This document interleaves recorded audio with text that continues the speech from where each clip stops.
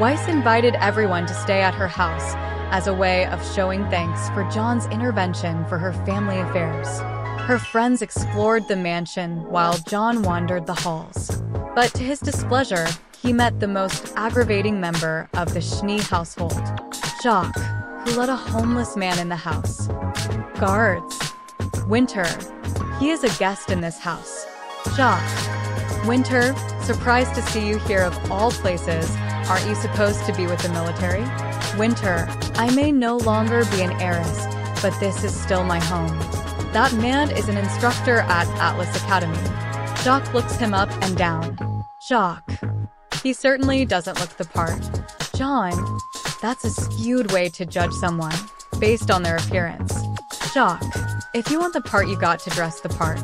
And you look like you belong on the streets. John was in control. He despised this poor excuse of a human, but he is not carried away by his emotions. He just huffed and walked to his study. Winter. Sorry about him. John. I've seen my fair share of people like him, and I know 20 people who are worth more than one of him. Winter showed him the guest room as he was joined by Glinda afterwards. Glinda. I heard you were busy. John. Busy cleaning up a mess. Glinda. Food fight? John. Food fight. Then a knock came from the door as Klein peeks in. Klein, dinner is ready. The two stood as they freshened up for dinner. It was a very large table and everyone was there being rowdy as Jacques was really annoyed. Willow joined, finally sober. They ate and discussed some business and politics in the adult section. John noticed Jacques was sneaking glances at Glinda, especially her blouse's window. John motioned his hand and made Jacques' spoon twist and spill hot soup on his groin. He stood up and left to go clean up. Glinda looked to John, who had his eyes closed and sipping some soup. Willow glanced at the robe knight. After the meal, everyone went to their rooms. John was stopped by Willow, who thanked him in helping her with her problem. John told her she's welcome and advised her to do better for her family, for he knows what it feels like to lose time being with family. Jean came to greet him and asked if he wanted to have a family reunion, and he reluctantly agreed. She was gonna set it up on Atlas, so John's work won't be disrupted.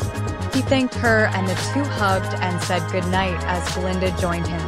The next day, Jean entered the room to wake John up, but was red in the face as he saw both him and Glinda naked.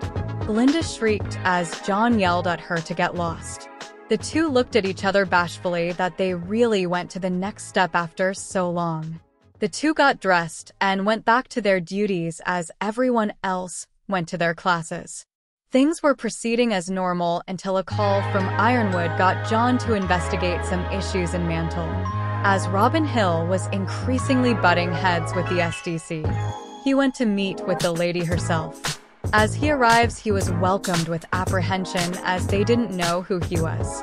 Robin, who are you and what is your business here?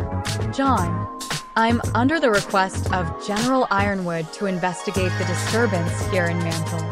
May, it's nothing but beat it, S from the corporation. Fiona's ears drooped as she waved at him. Robin, if you're here in the General's orders, then tell him we need the dust he promised us. John pulls out his scroll and contacted Ironwood. They spoke for a moment. John, he sent you fresh shipments yesterday. Robin, bullshit. We never received anything of the sort. John, can you tell me where do these shipments pass by?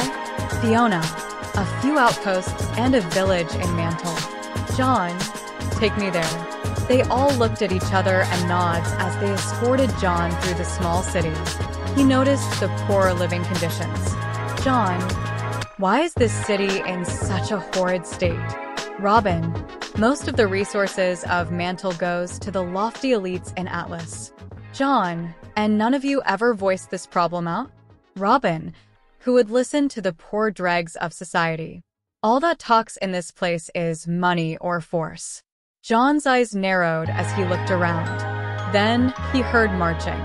Robin and the happy huntresses were puzzled by this. No one comes to this zone. It was a group of soldiers wearing the SDC logo. SDC Captain, listen here. We're here for our annual cut. If you do not have anything to give, our protection ends. Fiona, racketeering? In this impoverished place. Robin clenches her teeth. John, what happened here? Poor woman, asked the Atlassian Council.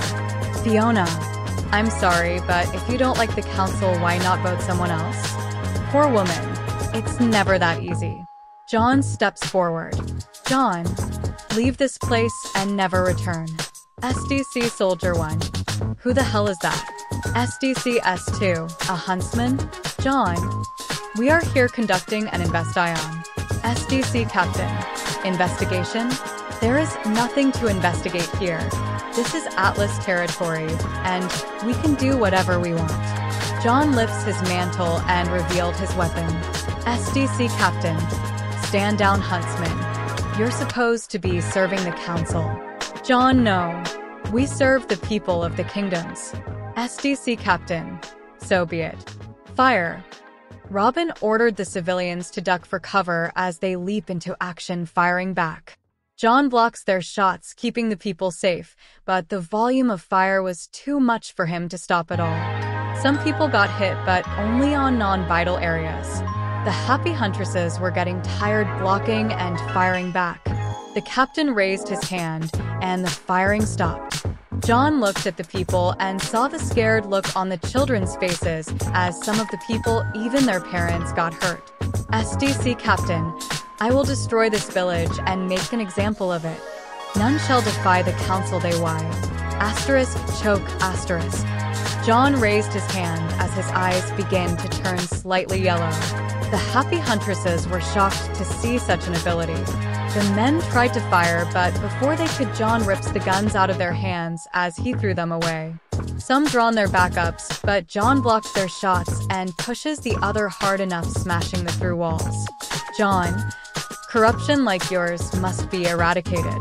But he turns off his lightsaber and lets him go as the yellow fades from his eyes. John, death is too good for you and your lot. You will answer for your crimes before the courts. Take them away. Robin and the others were perplexed. Here was a man who stood up against the fearsome power of the rich. And we know the wealthy always get what they want. John is in for a battle he has never known.